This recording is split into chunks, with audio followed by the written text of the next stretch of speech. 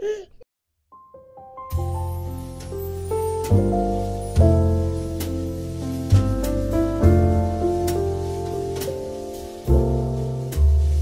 you believe it? We finally made it through the year 2020 to Christmas Eve. And I don't know about you, but I sure could use a little hope after the year we've been through. No matter how troubling the times, no matter how heavy our hearts, there is good news, the greatest news. Christmas is the perfect time to remember that hope came into our world in the form of a little baby born in a manger.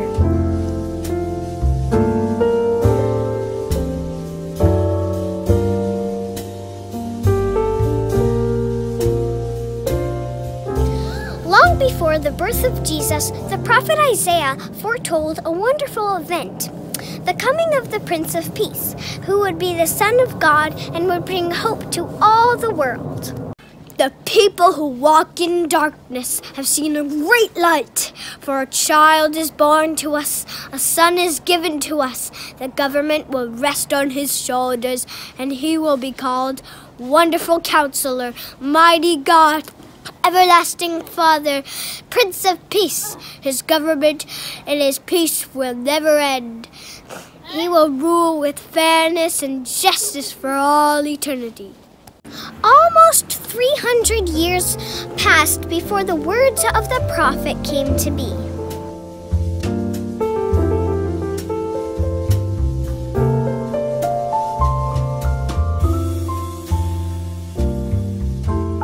All right, lights, camera, action. Then God sent his angel Gabriel to deliver a message to a young woman in the small town of Nazareth. The young woman's name was Mary, and she was a virgin engaged to a man named Joseph. Greetings, favored one. The Lord is with you.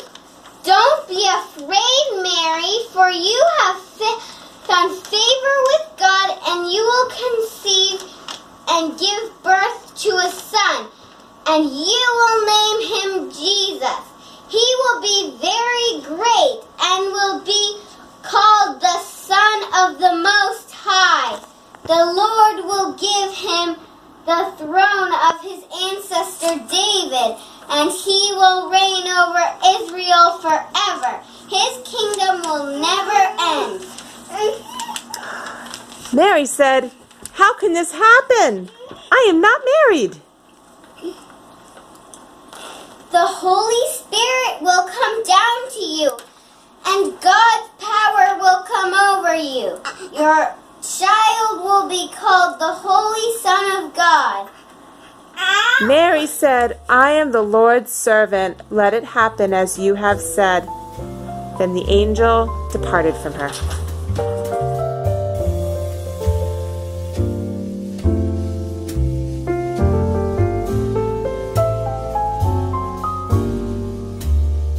In those days, the Emperor Augustus gave orders that a census should be taken of the entire Roman world. Everyone had to go to their hometown to be counted. And because Joseph was descendant of King David, he had to go to Bethlehem in Judah, David's ancient home. He traveled from the village of Nazareth in Galilee and took Mary and his donkey with him, to whom he was engaged, who was now expecting a child. The journey was long and lasted for many days and many nights. When they arrived in the town of Bethlehem, they were both tired from travel and wanted nothing more than to find a place to rest. They walked the city and checked each inn, but there was no room in any of them. They were about to give up hope when one innkeeper offered to help them. There is no room in my inn, but you may stay in my stable. Okay. Thank you very much. You're welcome.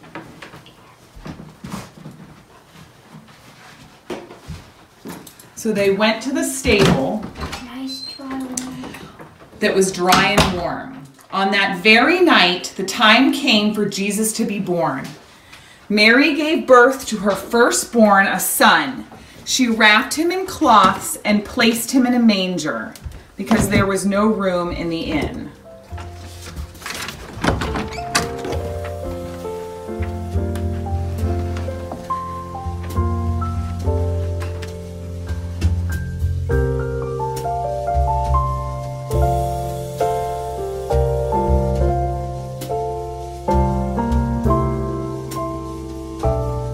That night there were shepherds staying in the fields nearby, guarding their flocks of sheep. Suddenly, an angel of the Lord appeared among them, and the brightness of the Lord's glory surrounded them. They were terrified. How they fall down? Don't be afraid. I bring you good news that will bring great joy to all people. Today in the town of David, the Savior has been born. To you, He is Christ. He is Christ. He is Christ the Lord. This has been a sign to you. You will find a baby wrapped in cloth, and lying in a manger, lying in a manger. Suddenly, a great company of the heavenly hosts appeared with the angels. Suddenly, a great company of the heavenly hosts appeared with the angels, praising God and saying, "Glory to God in the highest, and on earth peace to them who is faithfulness. Glory to God in the highest." when the angels left, the shepherds said to one another, Let's go to Bethlehem.